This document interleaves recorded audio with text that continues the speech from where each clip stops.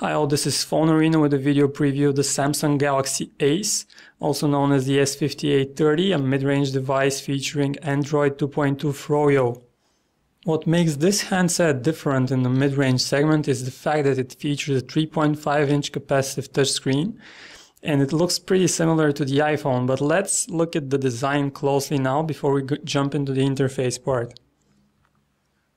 On first sight, many people notice the similarity between the Samsung GALAXY Ace and the iPhone 4, and you have the same silver side lining and the black body.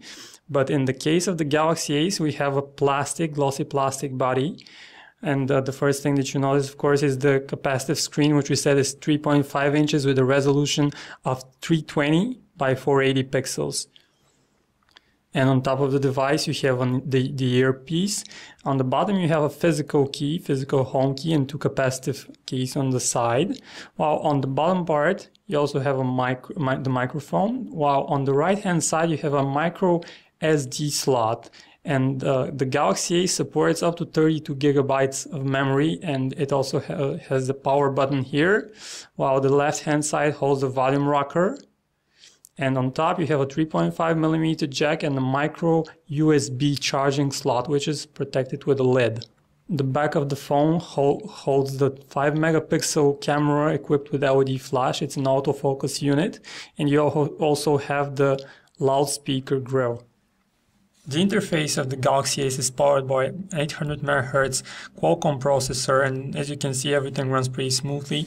If you try to open the drop-down menu, it also opens without a hitch, and if you go into the main menu, you see some different additions. As you see, this doesn't look like the traditional TouchWiz UI that you're used to on Samsung headsets.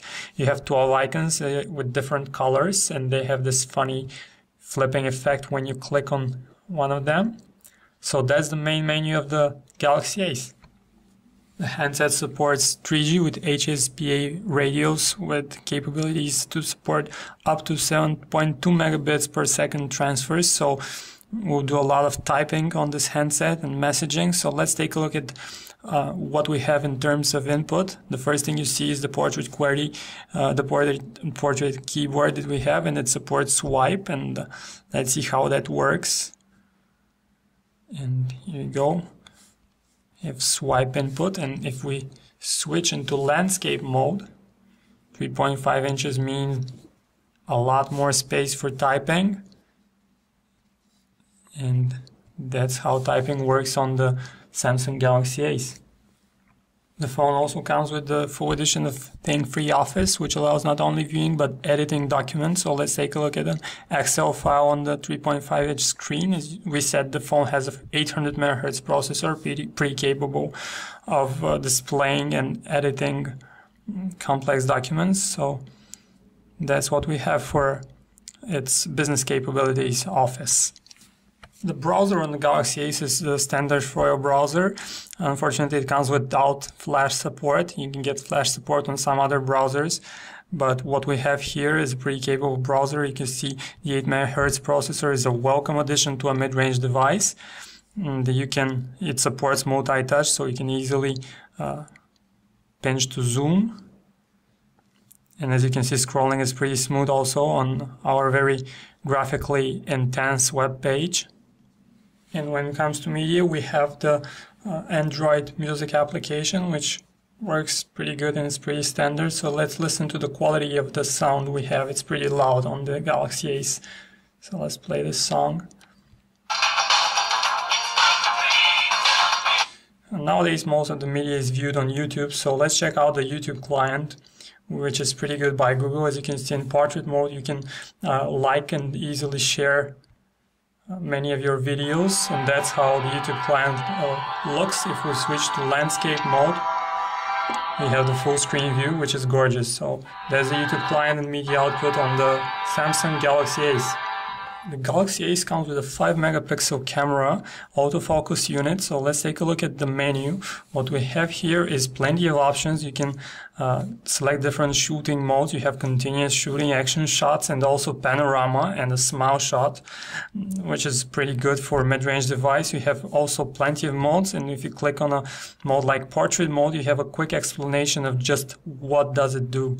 So apart from that, we also have options to select flash, and we have video recording capabilities, but they max out at only QVGA resolution. Hopefully this will change with the final unit, but what we have now is a prototype that only supports a resolution of 320 by 240 videos, which is only good for viewing on the small 3.5-inch screen of the Galaxy Ace.